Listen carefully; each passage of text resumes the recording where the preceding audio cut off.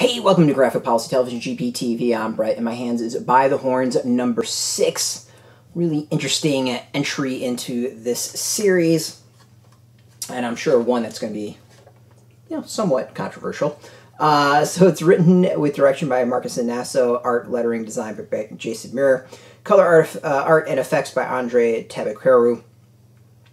So this answers a big question. So the story of By the Horns is about this woman named Elodie whose husband has been injured by unicorns, and she's out for revenge. She wants to destroy the unicorns. She winds up coming across a bigger threat and having to team up with the unicorns. So the question is like, what is this history with the unicorns? By the Horns number 6 answers that question. And it does it in an issue that is nearly completely silent. There's just maybe a few words in the entire issue, making it a quick read, but is one that adds in a lot of gaps and answers a lot of questions as to what happened to Elodie's husband, Shintaro. Or Shintaro. No, Shintaro. I was right. Shintaro.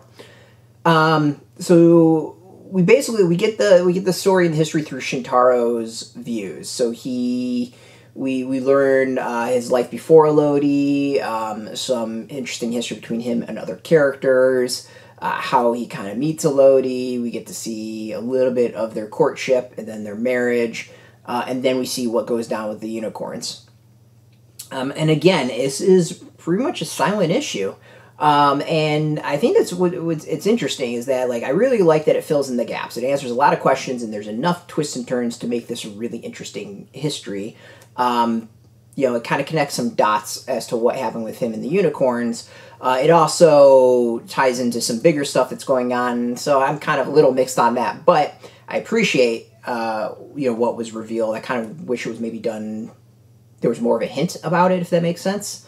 The silent part of it, I think, is really interesting to go that route. I mean, it really forces the imagery to tell the story, and really forces the imagery to tell the emotional aspects of the story, the friendships, the falling in love, the loss, all that stuff.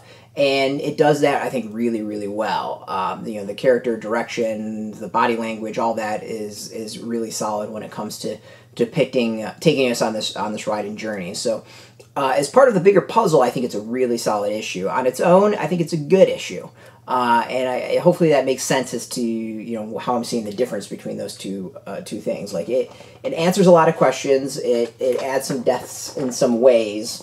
It definitely brings out some character history, and it does it silently, and it does it pretty well silently. And as the series is gone, I'm kind of impressed that they went this route. I think that's the thing that really shocks me, is that they decided to do this issue this way. And honestly, with dialogue, I don't know if the issue would have been any better. That's kind of the funny thing. Like, I don't know if dialogue would have added much to the issue at all. So if you've been reading By the Horns, I mean, you should be very happy with the issue. Obviously it's not a place to start unless you're kind of interested in the silent storytelling, in which case it's a really intriguing thing to check out. So yeah, I mean, if you've been reading the series, you should enjoy the issue and where it all goes. This is out now in comic shops. You can go get it. We got a link beneath this video. Put in your zip code, tell the comic shops near you. No shop, no problem. We do have links below. There might be some affiliate links. By that, doing that, you'll help support our site. So thank you. And just watching our videos support us, so thank you for that. If you're into Scout Comics, if you're into comics in general, check us out every single day at graphicpolicy.com. We're on Twitter, Facebook, YouTube, Tumblr, all at Graphic Policy, keeping it nice and consistent. Until next time, keep reading those comics, and keep it geeky.